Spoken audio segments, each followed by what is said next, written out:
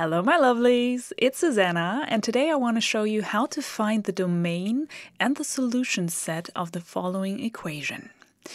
Here in our equation we have a square root, and in our square root we have our variable x, and x is also on the other side of the equation.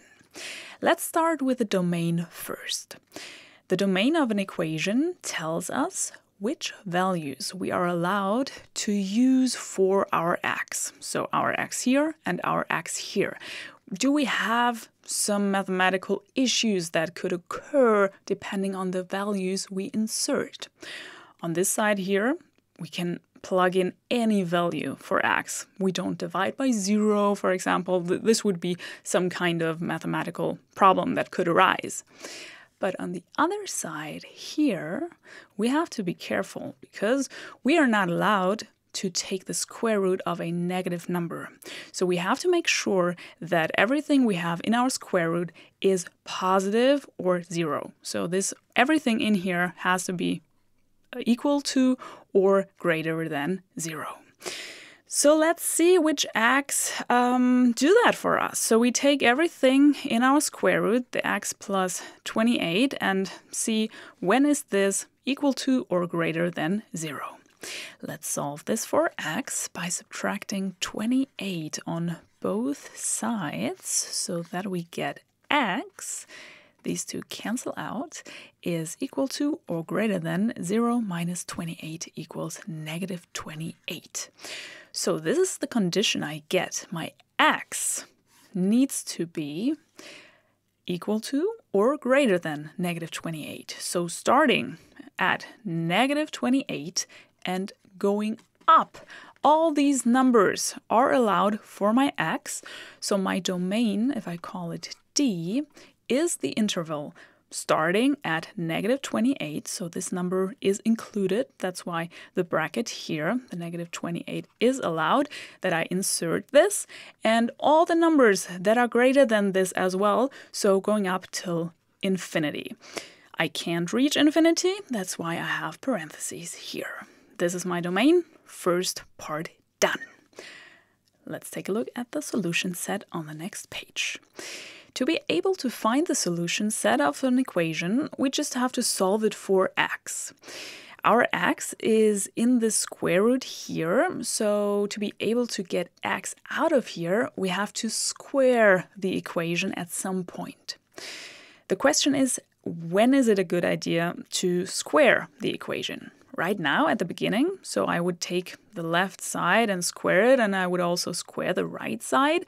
Is that a good idea? Not really, because we have this plus here, so this is going to be messy if we simplify this. It would be better if our square root would be isolated on one side. So I want to get rid of this plus 2 here by just subtracting this 2 on both sides, so that I only have the square root on my left side. So I get the square root with everything that was in there. These two cancel out, and on the other side I have x minus 2.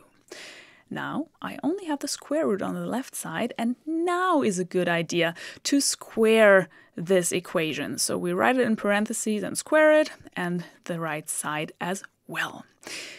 The important thing is, if you square your equations, you always have to think about that you check your solutions at the end. So as soon as you square your equation, it can happen that you get fake solutions. That's not a joke. So don't trust your solutions anymore. As soon as you square your equation, always check the solutions at the end. But we are allowed to do that. So if we square here, we get rid of the square root. So only the things that were in our square root are left on the left side. And here, yeah, we have to square these parentheses as well. So we can just multiply them by themselves. So write it like this and then just multiply these two parentheses.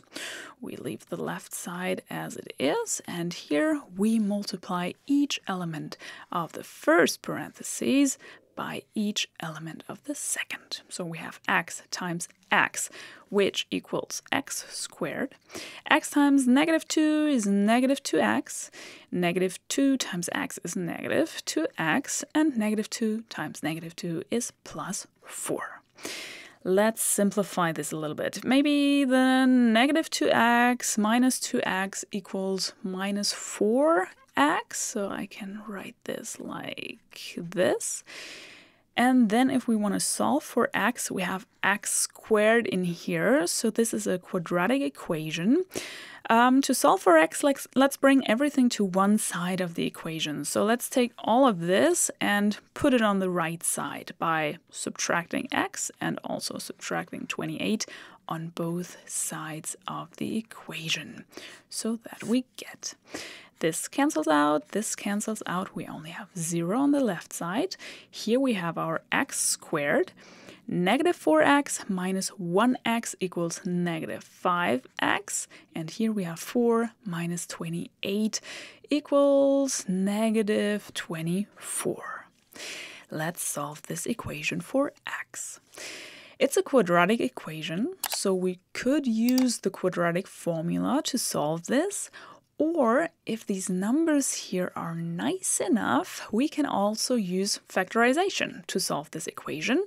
And this is something we try now. So I want to write the right side as a product of two parentheses. I have an x here, an x here, so that I get the x squared here. And then I only have to search for two numbers. I call them a and b, and I have two conditions to these numbers. The first condition is if I multiply these two numbers, so my a times b, then I get this number as a result, the -24. And if I add these two numbers, so I do a plus b, then I get this number as a result, the -5. So let's try and find numbers that fulfill both conditions. First, my product. So a number times another number equals -24 would be something like 1 times -24, for example. This product equals -24. But if I add these two numbers, 1 plus -24, then this is not -5. So these numbers don't work. They are not close enough, by the way, because here we have -23 as a result. But something like 3 times -8, for example, is -24 as well. And if I add these two numbers, then it looks good. Then I get -5 as a result. So these two numbers work. I take the 3 here and the -8 here. And then I solve my equation, because now I have a product which equals 0. And this is only possible if either the first part of my product equals 0 or the second part. So I can split this one equation into two simpler equations. Either the first part equals 0, so x plus 3 equals 0, or the second part, x minus 8 equals 0. And now I solve each equation separately for x.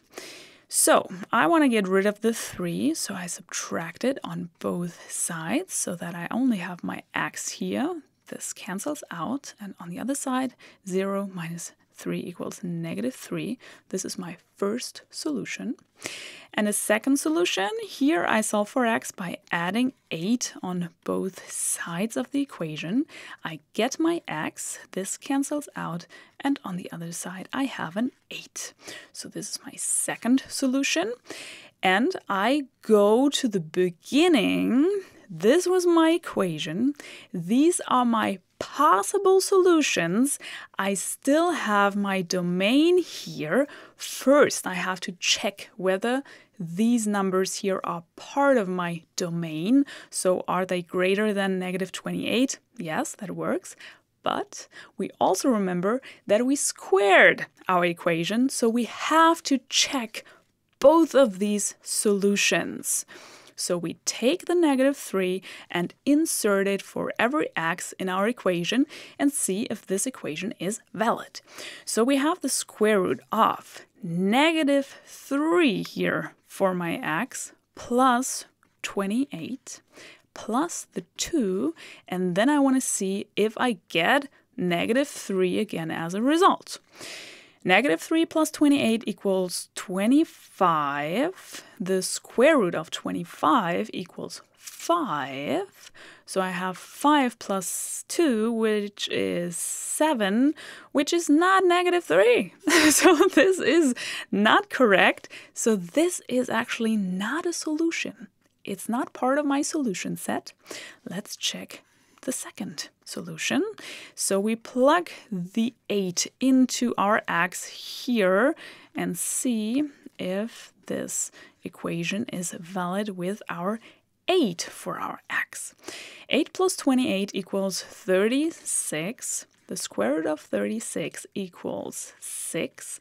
So I have 6 plus 2 equals 8, yes.